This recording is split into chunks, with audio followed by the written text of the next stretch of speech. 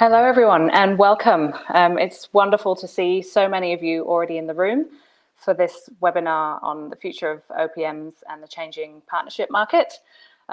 Please, as you come in, do settle in, say hello. We've got the chat window open and questions, so you are very welcome to come and say where you are, where you're joining us from, have a look around, see who else is here. We will be doing a number of polls during the session to get a sense for what you're feeling in the room, and we're looking forward to hearing what you're thinking about OPMs and the partnership market and all that entails. And I know we have some newcomers, some people who may not have attended one of these webinars before, so we're really looking forward to seeing some new points of view and some new takes on things. For those of you who haven't joined one of these before, it will be recorded, so don't worry about taking your detailed notes. You can go back and listen back whenever you like. And I think that's it for housekeeping. One tip for you, if you haven't been in here before and you haven't used Livestorm before, in the chat window you'll see a little bell. If you don't want to get a little audio ping every time somebody says something in the chat, then you can just click that off and you'll see it's got a little mute on it. Okay, so today Patrick's joining us, the co-CEO of Holland IQ. He's going to be taking us through the bulk of what we're sharing about OPMs and boot camps, and I will be on the fringes helping out as well. Again, because I know there's quite a few of you who may not have joined one of these before. If you don't know Holland IQ, we are an impact intelligence platform, and we're working across three major impact verticals of education, health, and climate. We have a beautiful, truly global team based out of three main hubs in New York, in London, and in Sydney. And our customers are equally global. There's just a very small selection of them there, but you can see we're working with universities, we're working with government, with academia, with finance, with some of the major tech companies. It's a really, really diverse bunch, and it really helps us as much as I think it helps the people that we're working with as well to work with such a diverse group.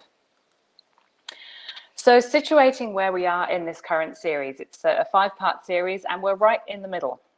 We're on webinar 3 on OPMs, and we started with digital transformation, looking at where we are now in higher education.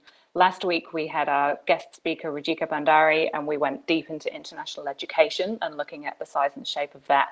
And then coming up before the end of March, we will have taken a virtual trip to Latin America to have a look at digital transformation there. And then we're finishing up with new credentials and where to next, which is always a massive, massive topic.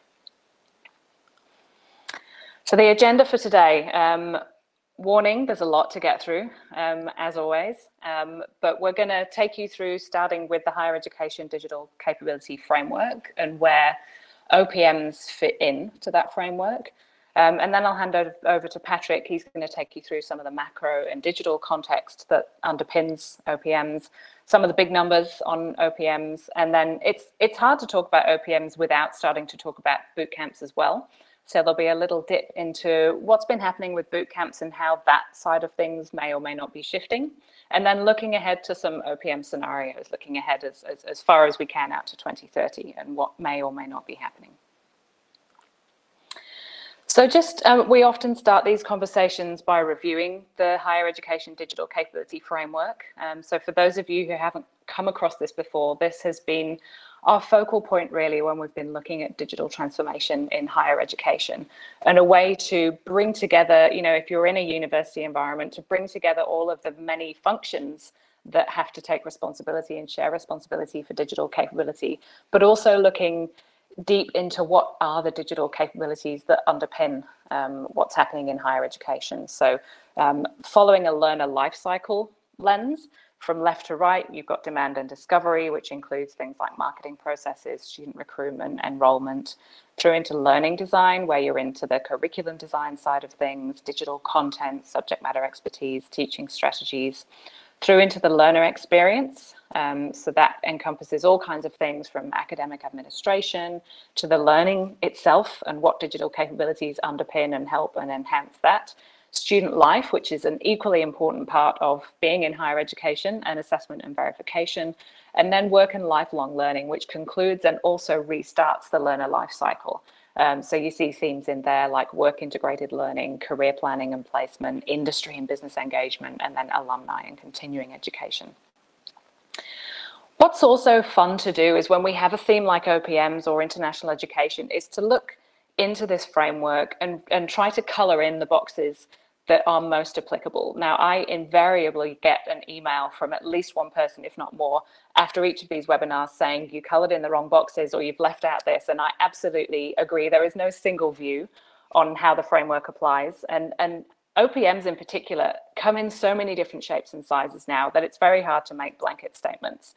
But thinking about where OPMs have been and are sitting now even, if you look in demand and discovery, for example, they've been very deep in the product strategy space and things like, some have made their name in making enrollment management a much smoother process, for example, and filling in capabilities that an organization may not have for themselves.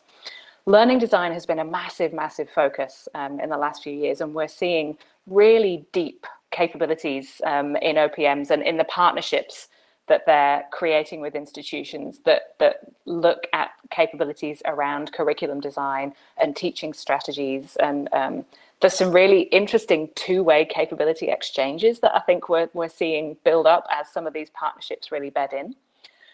Learner experience, of course, there's no point bringing students in if they're then not having a good, smooth, helpful, fruitful experience in getting the outcomes that they want. So of course, OPMs play in this space as well.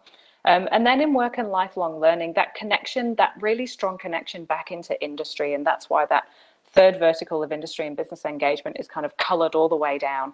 There's real strengths in what OPMs can and do offer in connecting into industry and making sure that higher education and industry are working smoothly, talking to each other, and that things are relevant there. So that's a very quick overview of how you can place that OPM lens on the higher education digital capability framework. And I hope you are listening, because already it's your turn. We're going to send a poll live in a moment. And if you haven't been in the platform before, you can find the polls bottom right. It's labeled polls. It's got a little pie chart. And in a minute, that'll have a little red dot next to it. And it'll ask you to choose an answer to the question, which digital capabilities of an OPM are the most critical for supporting their university partners? Do you think it's demand and discovery? Do you think it's learning design? Do you think it's learner experience? Or do you think it's work and lifelong learning?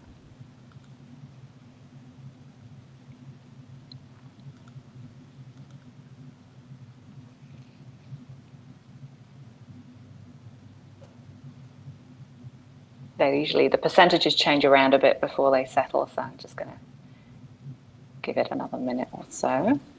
Definitely changed. Super. Yeah. Keep changing. Yep. Okay, so as it slows down, we're looking at, that's interesting. I don't think we've seen learner experience up so high before when we've been talking with people about OPM. So learner experience and demand and discovery are both sitting up at kind of 34, 35%, and then learning design 18%, and then work and lifelong learning 14%. And I wonder if that's a bit of a reflection on the journey of the last 2 years and that increasing focus on learner experience and making sure that, yes, the academics are taken care of in the academic experience, but also how are students being supported through what has been and what will continue to be probably a fairly disrupted, unusual time. So that's certainly reflecting some of the conversations that I've had with people. Patrick, I might pass over to you at this point. Wonderful. Thanks so much, Lucy. Hello, everybody. There's nearly 600 of us from all around the world. It is unbelievable to see how many corners of the globe we are catching right now. There's a few folks in Europe who are up very late. Our friends across the Americas, Latin America, huge contingent as well. I can see a few people from Ukraine. Our thoughts and prayers are with you as well in these times. Let me move on. This is going to be a fast and furious presentation as usual for those who usually join us. Way too much, way too quickly. That's why we send a recording straight after, as Lucy mentioned. So let's dive straight in. There are a ton of customers actually on the call as well. You will find that information, and for those who aren't familiar, if you go into markets and either select higher education or into clusters and select OPMs, and for example, click on our developments, filter by partnerships, you'll see all the recent partnerships that have been announced in the last few days and weeks, and dive into each one of those, as you know, to capture key details relating to each of those developments, in this case, kind of partnerships, as we deep dive into OPMs. I thought it was important to start with a really big picture. I think it's easy in a conversation like OPMs to just skip all of the context and start talking about something like revenue share. The big picture is super important, especially because we're talking about the future and we're talking about scenarios. I'm also borrowing some data from a presentation that we shared last week on international education. This is really to set the stage about how big this topic is. On the left-hand side, you can see population forecasts out to 2050, showing the number of people around the world who we expect will have a post-secondary credential. And that number will reach around 2 billion by 2050. The delta between now and then is about 1 billion. On the right-hand side, you can see that billion stacked by the region of the world that we expect them to come from. And furthermore, they're shaded to show by decade what that looks like. So in Asia, you can see the acceleration, 170 million people between now and 2030, or 2020 and 2030, achieving a post-secondary credential, accelerating to 209 million the decade after, 211 million the decade after that, Asia comprising 590 million more post-secondary credentials, or graduates, essentially. Big question in everyone's mind here is, when we say post-secondary credential, are we talking about a degree? Are we talking about a certificate? That's a great question, and I suspect that will change quite significantly from decade to decade out to 2050 here. It could be any one of the above. The point we're trying to underscore here is the demand for the post-secondary market is enormous. It is massive. Much of it, if you're thinking globally, will come from Asia. And many are surprised at Africa when they see these charts.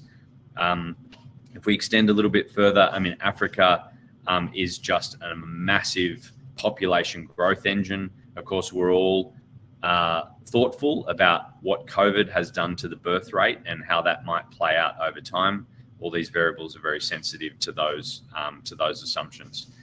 On the supply side, if you like, and I should have mentioned, this is not going to be an emotively charged take on OPMs. This is a very data-driven, microeconomic, scenario-based evaluation. And so it might be a little dry for those who came here for a fight.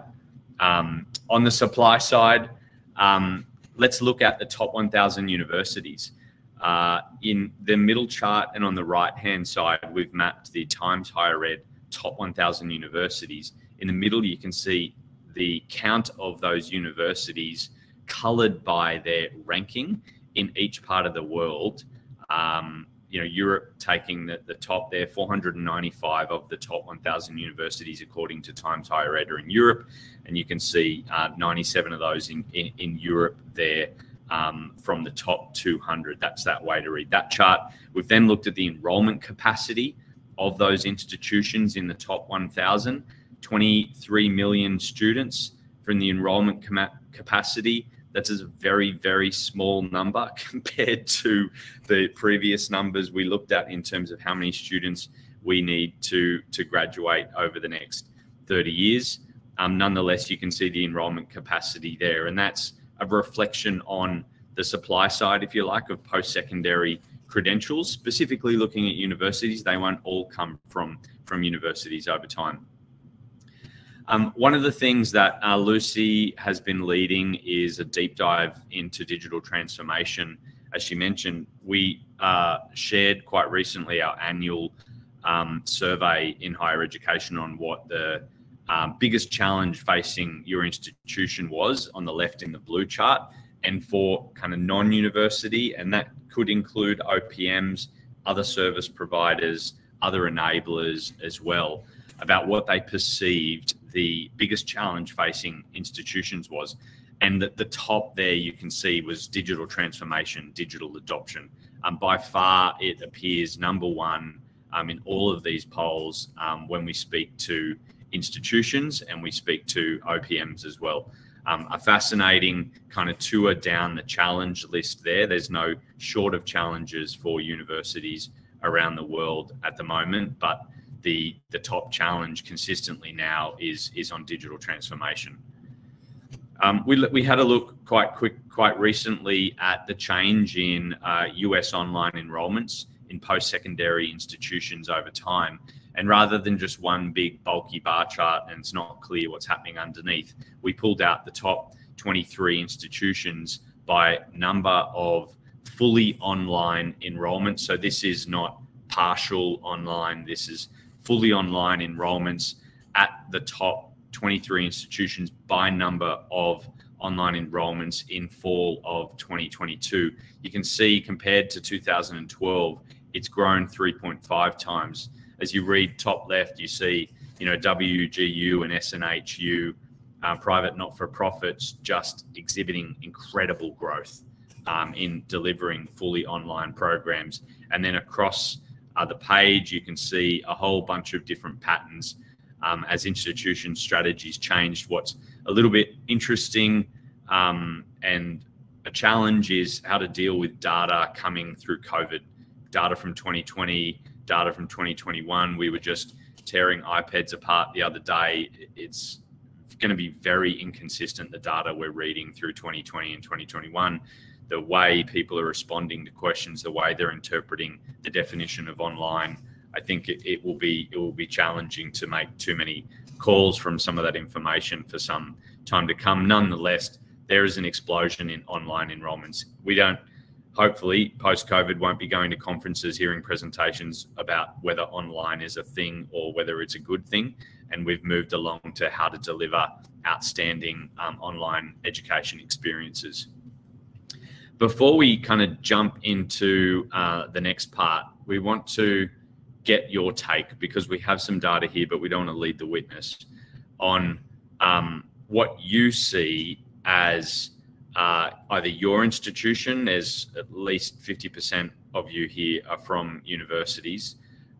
Your institution's overall approach to outsourcing digital capability, and we've carefully and nervously picked a few words there about outsourcing digital capability. So if you're a university, go ahead and answer in the psyche of your institution. And if you're not, think of another institution that you know well.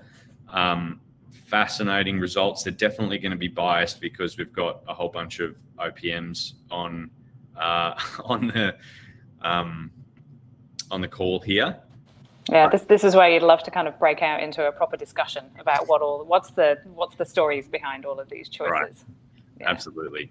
I think that's also a great invitation. If you have some context that you'd like to add, throw it into the chat. It's a great place. There's often better insights in the chat than there are on the slides, because we're hearing from those in the know, those who are doing that. But nonetheless, when you look at the poll, I mean, this is a really fascinating result. I think it is a little bit biased given the audience. But when we asked just our global higher education network, which is several thousand folks from institutions around the world, and the results do differ by geography, but in the main, you can see here the comparison of the response to this question in 2020 versus 2021. I think the thing that really jumped out at us was for large institutions and extra large institutions defined by enrollment capacity. There's a really, really big jump in the institution's overall approach to outsourcing digital capability. A decline in part for smaller and medium who said they'd prefer not to outsource. year on year, and then some smaller changes, but pretty fascinating in that respect, and then fascinating responses here today as well. I mean, I think the big picture here, what we're seeing is there is increasing acceptance of and increasing appetite for strategic partnerships to deal with such a complex and multi-year challenge for institutions through their digital transformation journey. Of course, universities have choices. We've all got choices when we're thinking about capability building. One of the reasons that we built the digital capability framework was firstly to help understand what the capability blocks that an institution should build for digital transformation. And the flip side was, and really the genesis of the HEDC was trying to evaluate different OPM business models and understand which capabilities OPMs were building as part of that partnership offering. And so whether you are an OPM, but more distinctly, if you're an institution, you have three choices really broadly. You can buy discrete services in. You can build them yourselves, and perhaps you're not embarking on building on another Zoom, but you're probably building a team that is responsible for building and delivering online programs, or you can partner as well. And in this buy, build, partner kind of decision set, we've tried to map out a few things.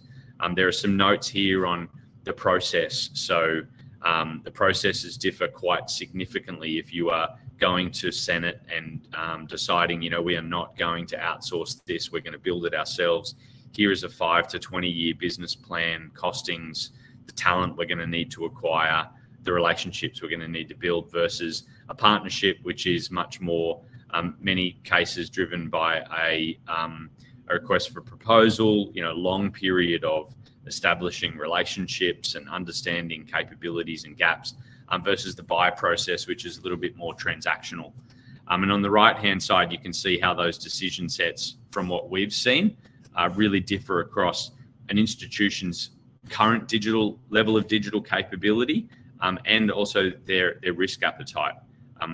Generally, universities are risk averse, but there are some who, through COVID as well, have started to change their approach to risk and are thinking about risk in a whole different way as well. From a buy perspective, if you pull apart all of these capabilities and unbundle them, typically in demand and discovery, we're talking about enrollment management or recruitment, generally commission-based, generally based on volume or tuition, and that's kind of the genesis of that unbundled business model. In learning design, it's generally consulting, time and materials based. You're probably either hiring in talent to lead that process, or you're working with an expert learning design team who are supporting you in that process, perhaps subject matter experts as well. Learner experience is quite tricky. You're going to have a broad collection of subscription-based technology. You're also going to have per student or per program costs to support that work as well. And in work and lifelong learning, it's really an emerging space. You might have some partnerships. You might be using some technology on a subscription basis to support students in the process of exploring careers, looking at hiring, building their portfolio of credentials through the process as well. But partnership, as we'll see in the data very shortly, is really accelerating as a preferred model for institutions who are looking to partner as part of their digital transformation. Public-private partnerships are quite prolific in other impact sectors. Other of the sectors that Lucy talked about, whether they be in climate or in healthcare, they're much more prolific than they are in education. Education is no stranger to PPPs, but they're often to do with infrastructure at the university or with non-academic services, such that we call these academic public-private partnerships, because the partner is deeply involved in supporting the learner and in learner-facing processes within your institution. And as such, it's a very important strategic partnership for the institution as well. So let's dive into some of the numbers before we look forward to the future. Globally, education is about a $7.3 trillion industry, or will be by 2025 as it grows at a slower rate. such a large number is growing and driven by population and small changes in price. Global post-secondary market makes up about 2.3 trillion of that by 2025.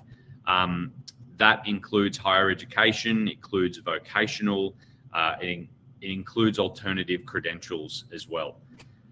The global online degree and micro-credential market, and we have purposefully blended those together, and as we talk about the future, they are just becoming blended right in front of our eyes, it's growing incredibly quickly, about $117 billion by 2025, growing from 45 billion. And so this is the first enormous change in growth rate of these massive global education market at 7 trillion, 2 trillion global higher education market, and a market that is more than doubling through the period 2019 to 2025.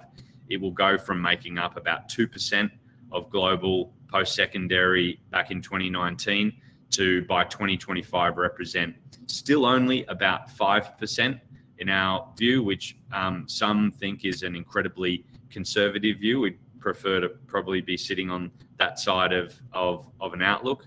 The global OPM market was a little over $5 billion in 2019 and is growing very quickly as well. Will represent about 13.3 billion by 2025. It's important to note here that this is total OPM revenue. It's not the total tuition of OPM powered programs when we talk about that $13.3 billion. So a very large market by anyone's standards, but you can see relative to the size of global post-secondary, still quite emerging in nature. For those who are regular HolonIQ followers or customers, obviously, for sure, you'll see the work that we do every quarter to update the market on the progress of OPM bootcamp and pathway partnerships. This is a 10-year plus look back at the number of partnerships. These charts are showing the partnerships established each year. This is not a running total of the cumulative number of partnerships. This is showing the number of partnerships established each year. In blue, we can see US universities establishing those partnerships. And in green, we can see international universities outside the US market, which, as you can see, represents such an enormous share and in many cases started these models themselves over time. Online program partnerships.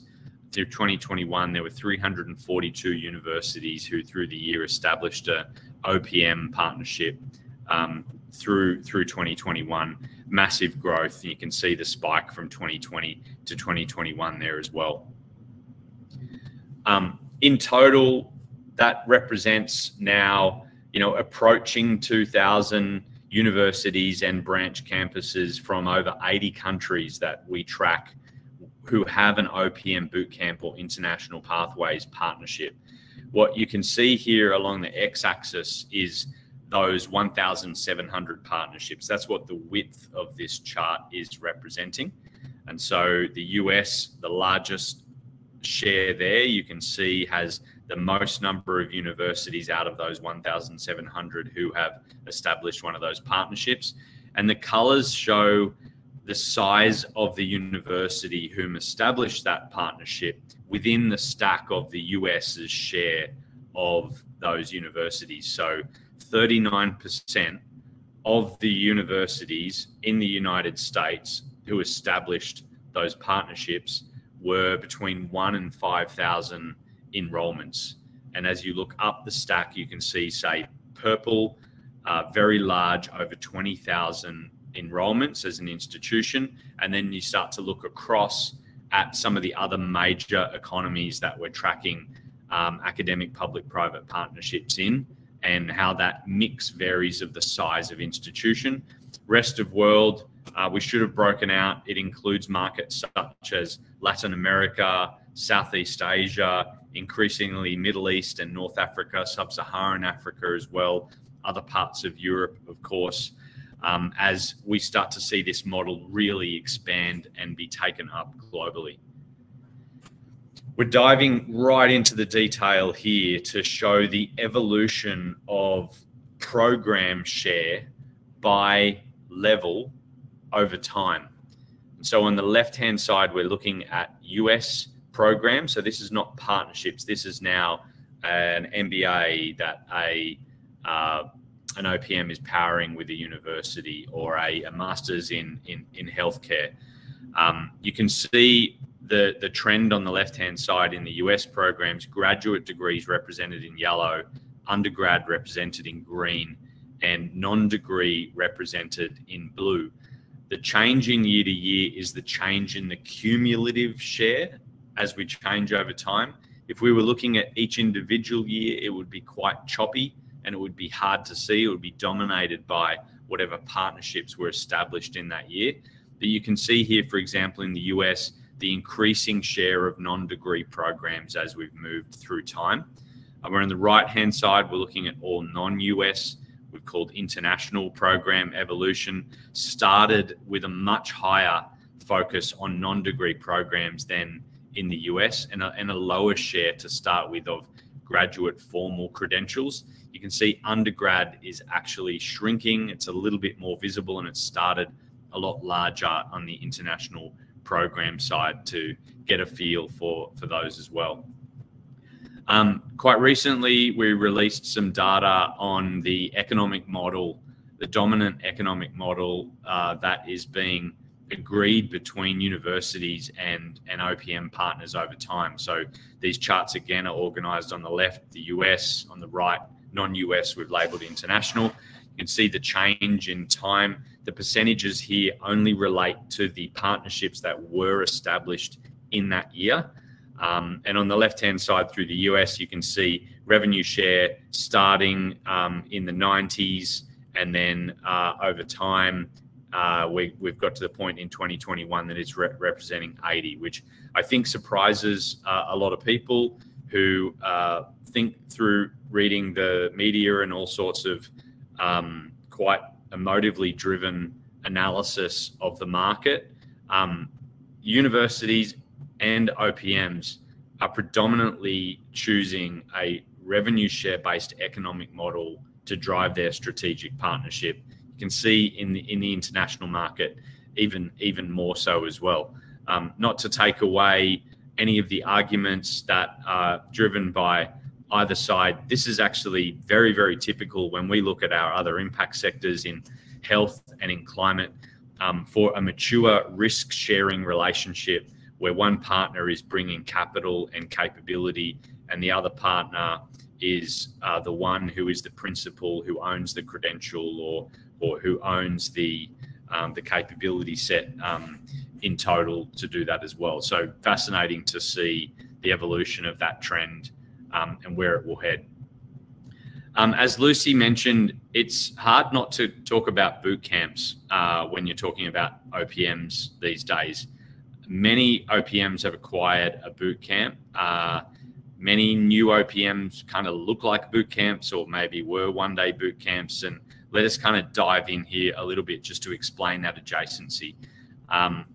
Reflecting back on this chart in terms of partnerships, you can see that the fastest growing partnership market is the boot camp market. So these are universities who are establishing a relationship with a private partner who is bringing curriculum, often bringing instructors or connectivity to industry-based instructors to support those programs, and also importantly bringing relationships with technology firms and more broadly industry who are looking to hire graduates from bootcamp programs as well. For some time, these were established with, say, the continuing education department. Increasingly, they're being established with departments of computer science, business schools. There's a really much broader range now of departments within a university who are looking to establish a relationship with a bootcamp partner. We've deep dived into this market and released some analysis earlier this week or last week about the size of the bootcamp market. We've seen it grow from its formation kind of early last decade at about $200 million in 2015 to represent about $1.2 billion in 2020. And we think it will be heading towards around $3 billion by 2025. We've seen incredible growth in the business to consumer market here, providing learners directly with 12-week immersive programs, which are typically around $15,000 if you're in the US market. We've seen a channel expansion. Boot camps are now working directly with universities. They're working directly with businesses to upskill and reskill their staff. And they're also working directly with governments around the world who are doing national level programs to upskill the population and to really upskill the economy through this digital transformation as well. We've seen product expansion through here, started as coding boot camps, very quickly into digital marketing. Now we're seeing, DevOps, data science and analytics, cyber has been very big, and even tech sales training to onboard career switchers and novices into the field of tech sales too. And as you've seen in all of our analysis, the geographic markets are growing really considerably. Europe has seen a big uptake, India as well. We've seen out of Israel, no surprise, a lot of cyber capability that is now being exported around the world through the bootcamp programs too. Boot camps, started as B2C, have very quickly, as you've seen, started partnering with universities.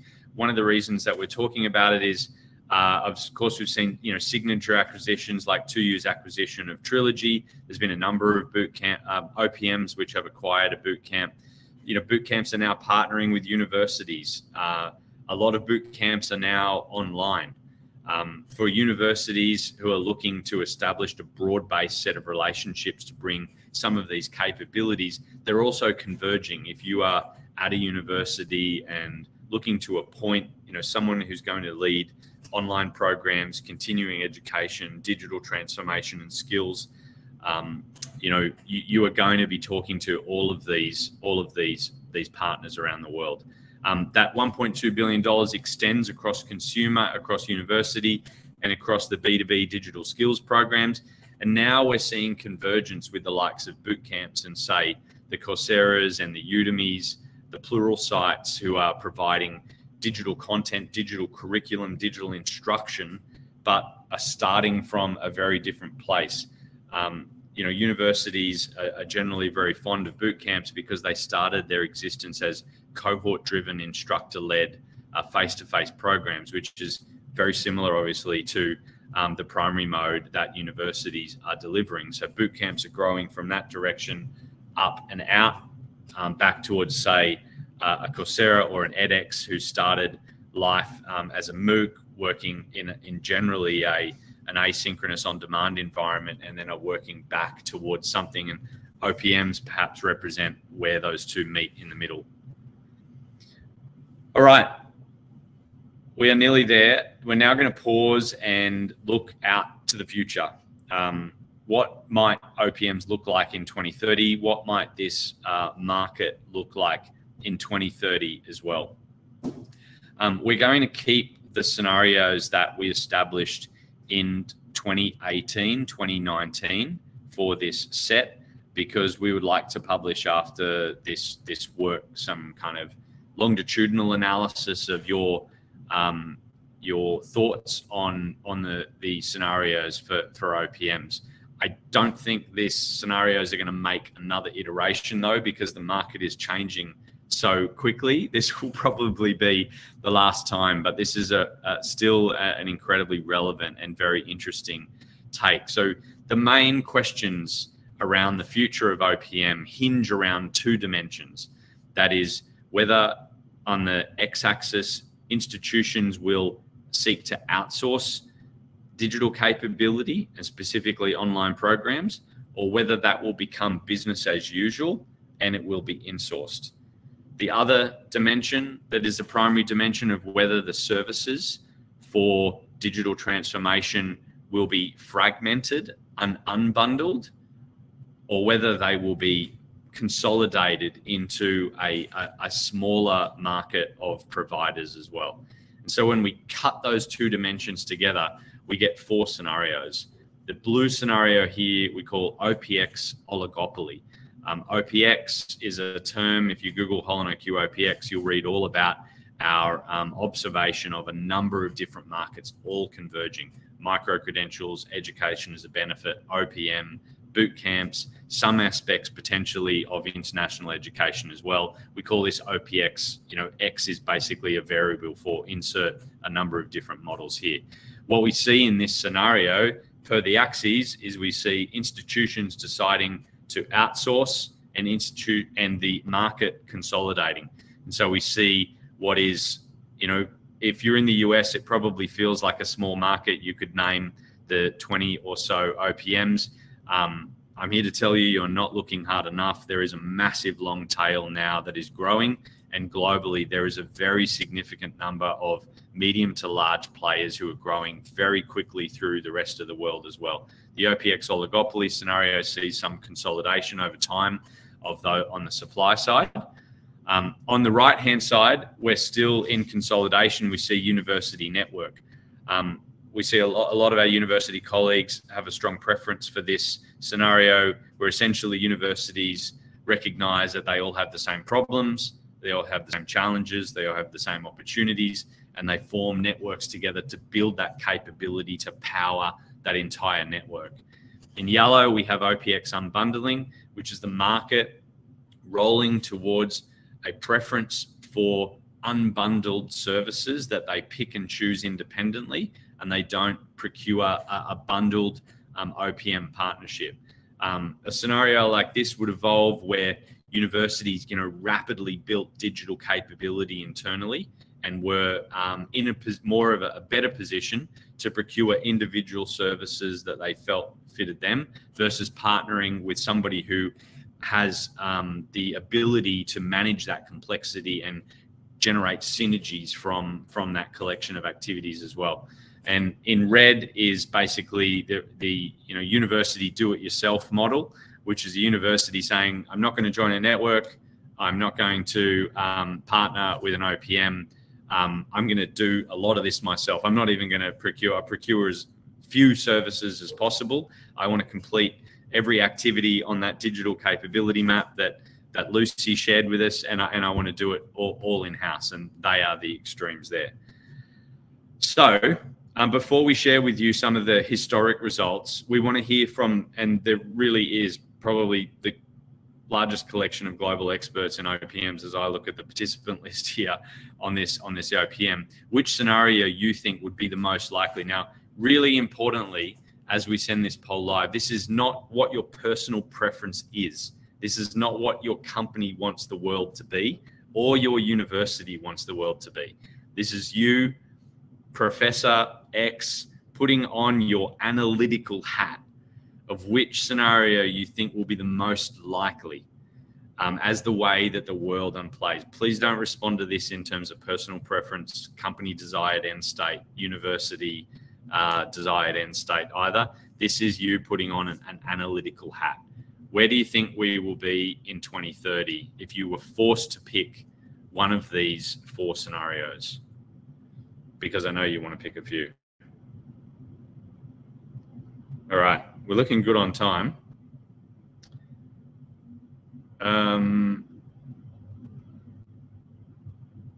What's your take, Lucy?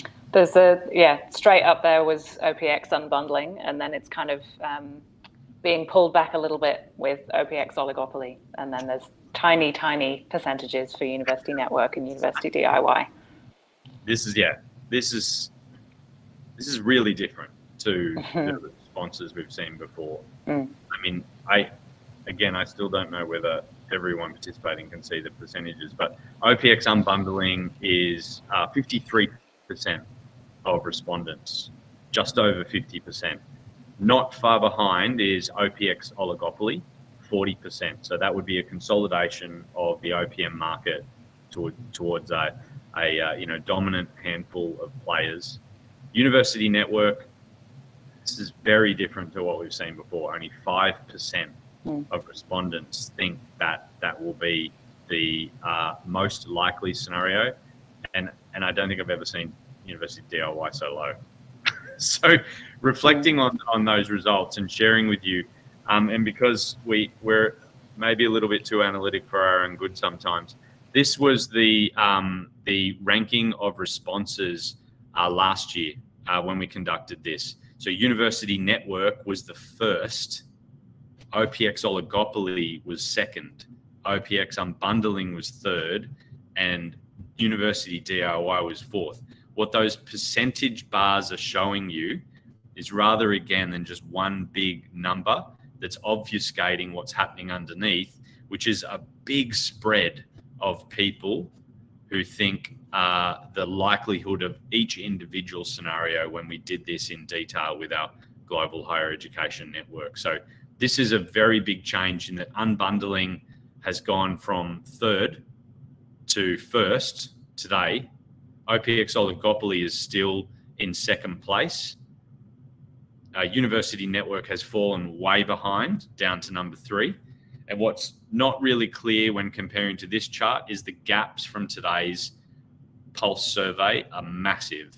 Unbundling is way out in front with 52%. OPX oligopoly, it's not too far behind with 40%. University Network is quite low, and University DIY is a few people are hanging on for that. Really, really fascinating results there. Thank you, everyone, for contributing.